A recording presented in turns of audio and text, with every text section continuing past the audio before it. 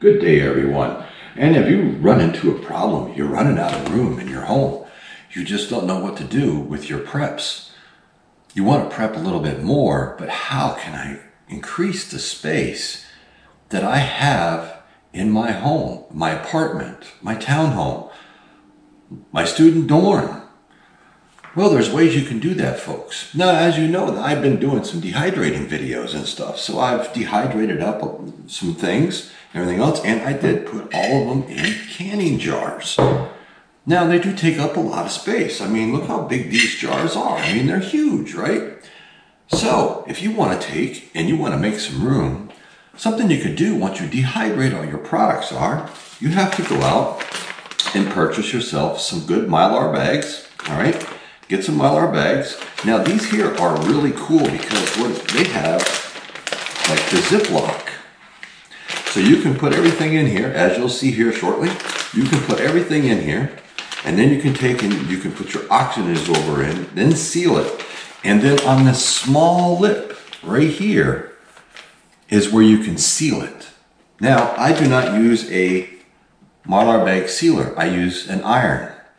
So that's what I'm going to be doing today. We're going to do up some of these, and I did pick up some extra rice. I'm going to split this 10-pound bag in half and do 2 5-pound bags. I do have, like I have talked about in my rice videos, how to store your rice and everything else, how I break it down into like 1 cup, 2 cup, 3 cup, and everything else.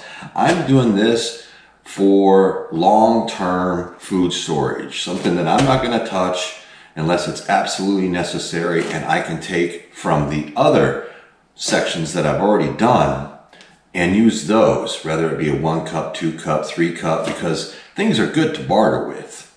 And you could probably do that with your dehydrated vegetables too. This way here, you could do it in smaller portions and get smaller Mylar bags, and you could break it up and maybe give you a barter tool. So stay tuned. I'm going to reposition the camera so you can see a good shot of what I'm doing right here, and I'll be right back. Okay, so as you can see here, we have to have our Mylar bags. We have to have our oxygen absorbers. Okay, these are the big ones. All right, you can get them in different sizes, but these are the 500 cc's. And if you do your research, you can find different companies. I'll try to put a link down below in the description of these Mylar bags that I purchased, and they give you these great little stickers that you can put on the outside and label what everything is. So you just have to take and get your Mylar bag and open it up.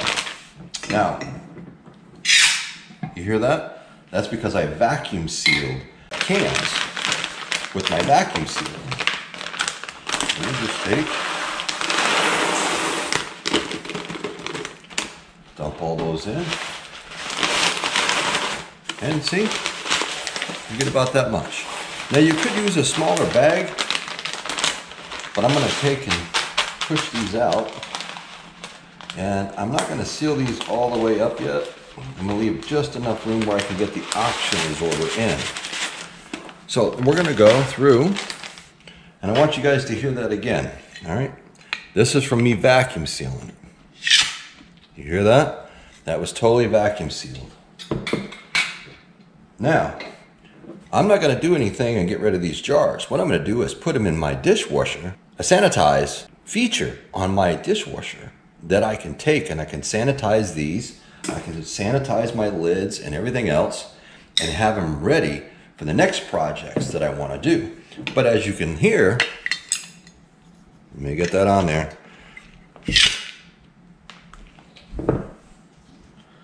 You hear all nice and vacuum packed. Some of them are really on there, which that's what you really want, folks. You really want to have that nice vacuum seal. Hear that?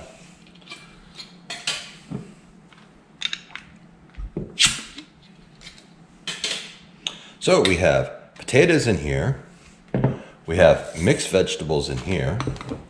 We have dried carrots in here. We have peas.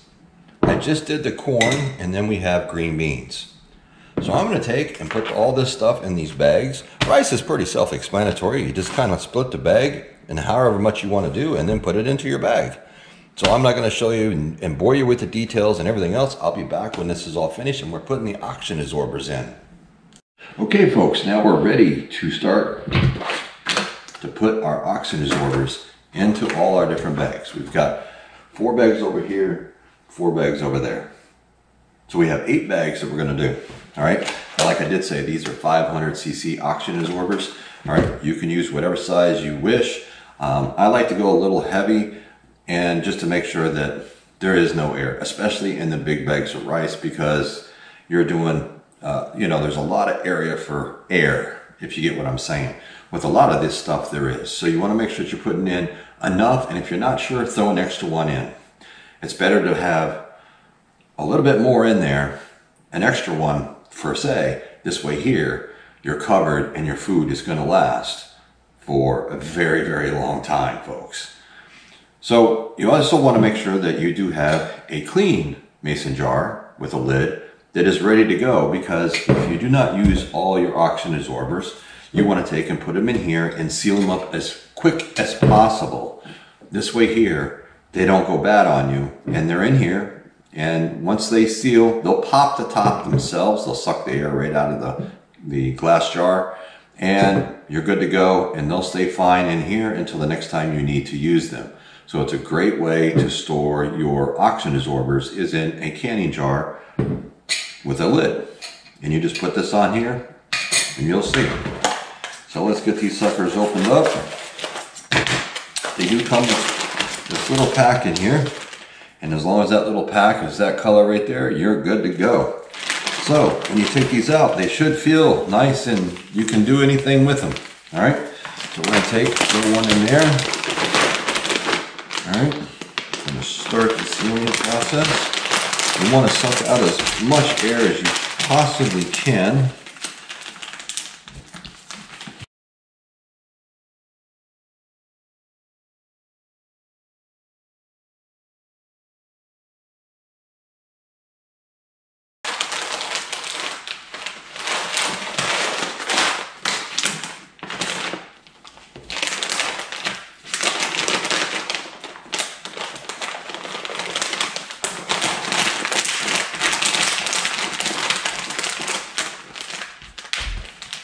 All right, so you guys kind of get the idea of what I'm doing here. I'm going to finish them off real quick. I'm not going to bore you anymore, and I'll be right back. Okay, folks, so we're all done. We're all cleaned up. Put all the jars and the lids and everything in the dishwasher. We got everything labeled with the dates and everything else. The space that we can save by doing these, because once these things start to suck down and everything else, it'll take a little time. You'll start seeing it pretty much right away, but it'll take a little time. I would check them in a day.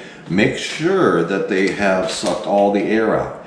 If not, you may have to add more oxygen absorbers.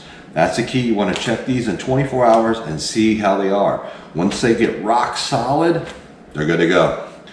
So, you know, you may have to reopen the bag or put them in a different bag and add more oxygen absorbers than what you originally put into your food products that you are using in your Mylar bags. All right. So I'm going to put a description in the description below. There'll be a link to these type of Mylar bags that I get from Amazon and everything else. They come with oxygen absorbers. They come with the nice little stickers. They do come, and it's a variety pack, so you get all different shapes and sizes. It's easy to do the zip lock, and then you can take and seal this area here. And the reason they do that is it's a pull top right here. You can just take and pull that right off. So if you have to access this stuff, you still have a container you can store it in. So you don't have to use it all at once. So say something happened and you just wanted to use half of your mixed vegetables for a dish. You could open this bag up, tear it right along here, take out what you need, reseal it with the sealer right there, and then you can use these another day. They're gonna last for a while. So this way here, you don't have to use all the product at one time. So I'm Survival Preparedness for Beginners. I hope that all these little tips and tricks to help save some space and everything, because you can take these things once they're all done, you can take and break them down, get you a small tote that fits right underneath your bed. You can store them under your bed. You can store them in a small container in your closet. You just don't want to store any of these type of products or any of your products that you are prepping in like your garage, in your attic, any place where it's not temperature controlled. But there's a lot of different ways that you can get around that. Like I did say, you know, if you need to save space, get the little space saver totes that slide underneath your bed, and you could just slide them under there. And you could stack a lot of these bad boys once they're all done down underneath there, slide them underneath your bed, and you just saved a bunch of room on your counters, on your cupboards, on your shelves, and everything else for more and other important supplies.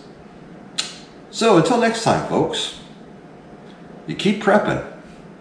Always think outside the box and make sure that you're thinking about how, and there's always a will, there's a way. If you want to save space, you can figure it out. This is a great idea for you. And this way here, you can prep more and be ready for whatever is coming down the pike. And I have a feeling there's going to be a lot of it. So until next time, folks, I'll catch all of you on the flip side.